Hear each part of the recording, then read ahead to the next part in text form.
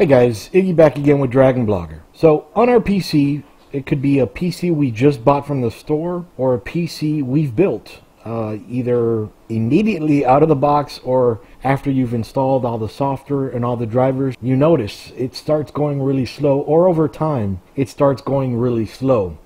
We can see here, just in my boot up time, altogether it's taken me 31.656 seconds. That is the time it takes from post to Windows, and then from Windows how long it takes for all the programs to get fully loaded before the computer gets 100% operational. Now, the test I'm doing this with is bootracer.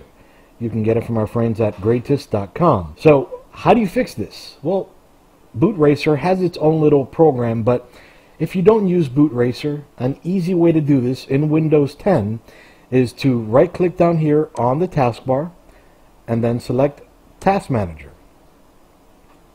Bring that over here.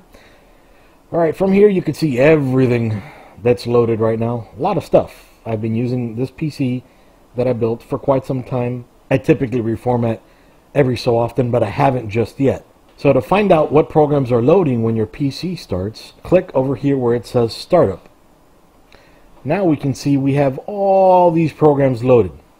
That's a whole lot of programs. Now, you may want some to load, you may not want some to load. But to stop them from loading, we can just right click on them, disabled, right click, disable, and just go down the line. Now again, there may be some you don't want to disable, so just don't right click and disable those. I'm just going to go ahead and disable all of them, and then I'm going to do a restart to show you guys just how much it affects performance. I'm going to restart now, and so I have to stop recording just for right now.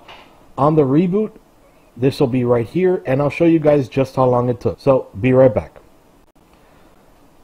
Alright guys, so now we're back in Windows after a fresh restart.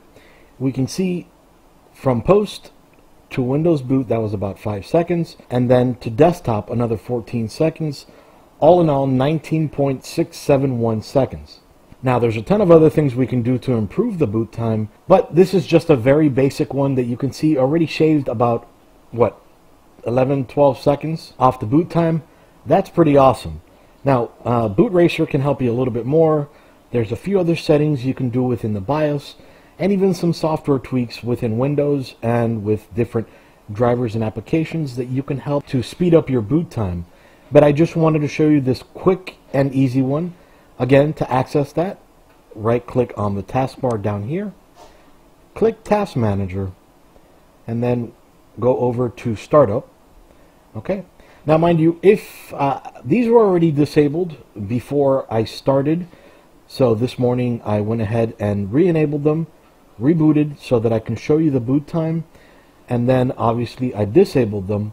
But after prolonged use, you'll see startup impact over here.